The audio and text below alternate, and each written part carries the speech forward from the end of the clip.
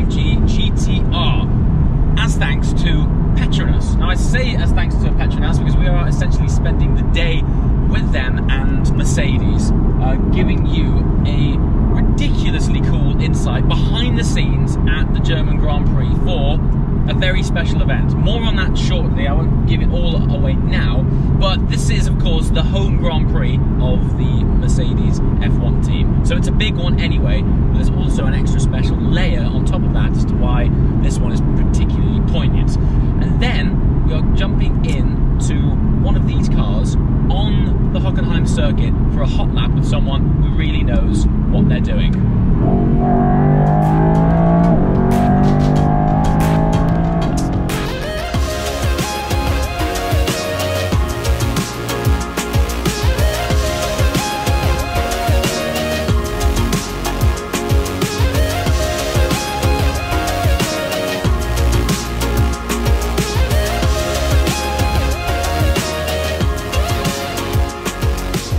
So here we are. This is iconic as it gets. This is the paddock entry. It's hallowed ground. Only things like this will get you in there. Coming by these, you wouldn't believe the amount of personal information you have to send off to Formula One, the FIA, just to make sure you are who you say you are. We've even had to submit serial numbers of the cameras that we're filming with just so we can share this with you today. It's super locked down. So to be able to get in here and take you with us virtually is a real honor. So thank you, PETRONAS.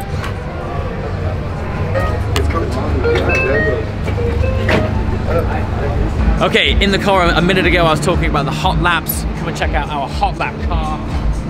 Same car, AMG GTR, unfettled. So in a minute we're going to be able to find out what this is really like, dynamically on track, in the hands of a professional. But I want to draw your attention to this. 125 years of Mercedes in motorsport. Not only is this Mercedes home race, but it's also an anniversary of substantial note. So Mercedes and PETRONAS are going big. It's an extra special race.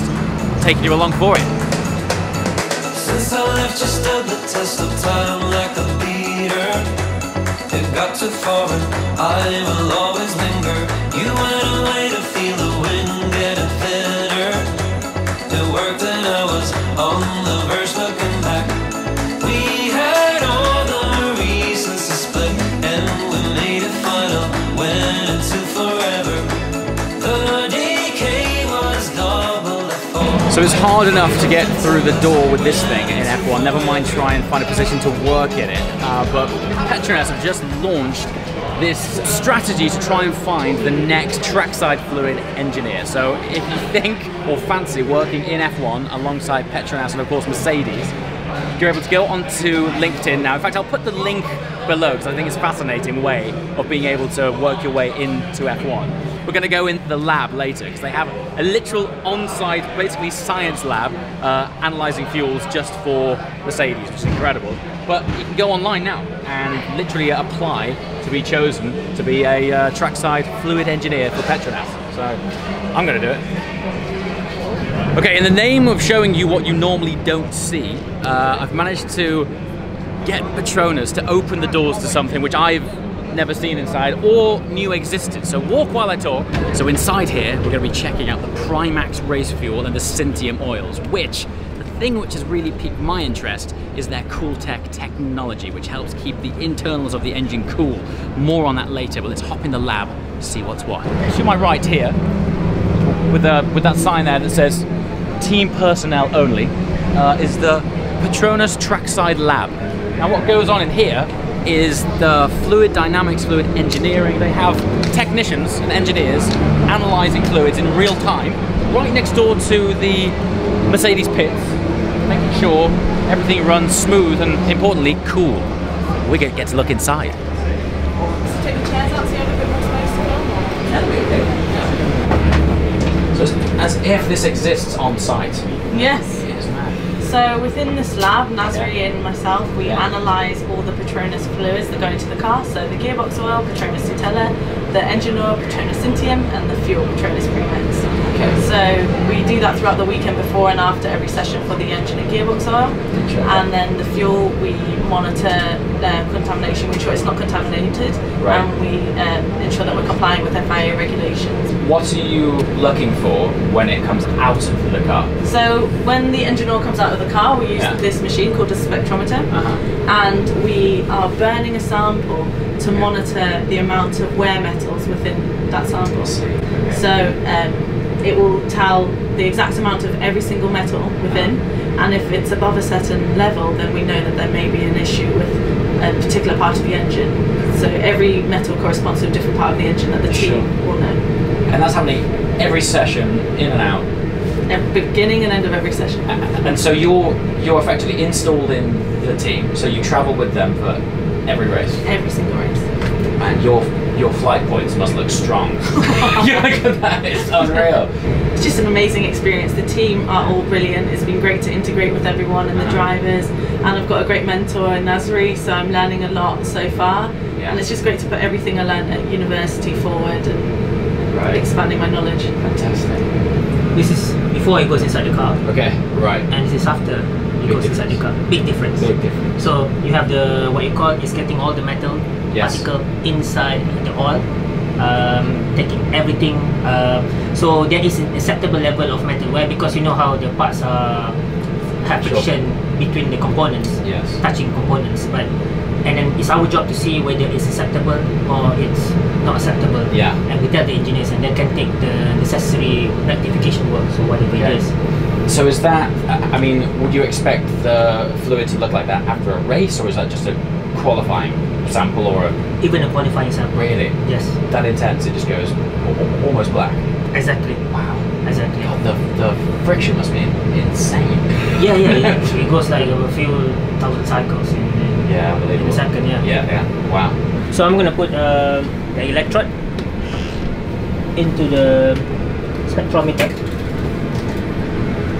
So it's a standard what you call configuration that is used to analyze the oil. So this has been around like ages. I mean probably decades. Oh wow. Okay. Right. So I mean everything is obviously inspired by the war. Sure. People wants to make sure their tanks are what you call reliable. Showing oil being burned.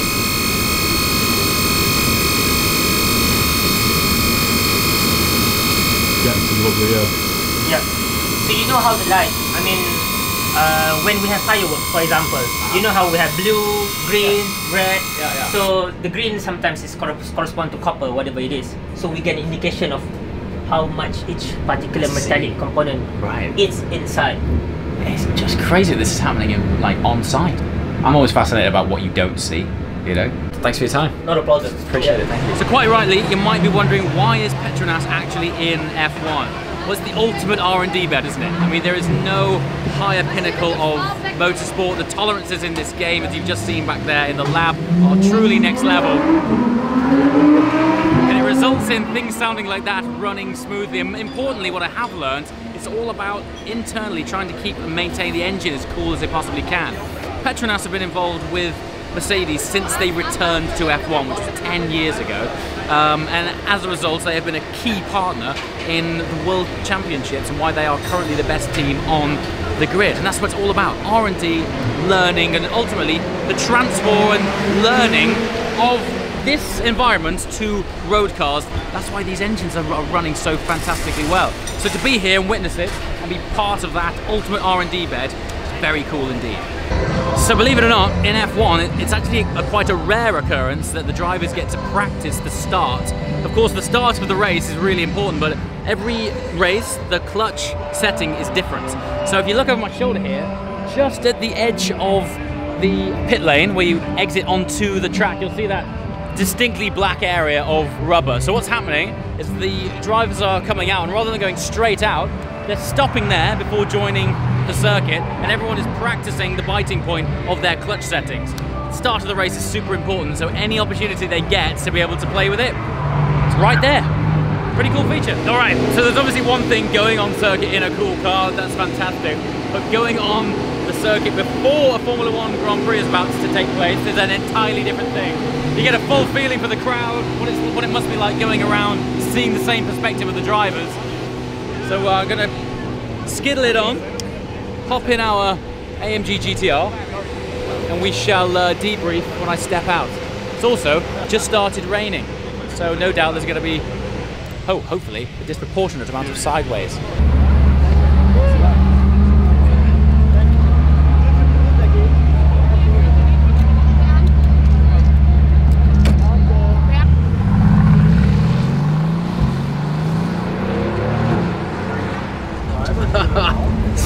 So that was a hell of an experience. I mean, by pure coincidence, PETRONAS have a strapline which is keeping your inner cool. And I was thinking, man, if this guy goes any faster, I'm going to need some of that inside of me, because it was lit. It was absolutely rapid.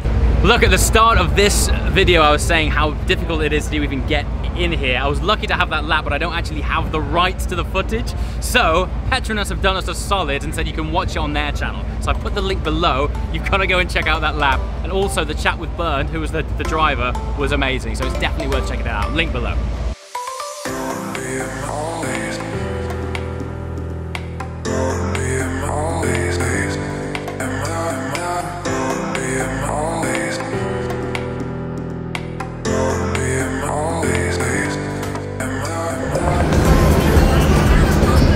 So there we have it. At least it stopped raining. Not the result we wanted, but my personal experience, unbelievable.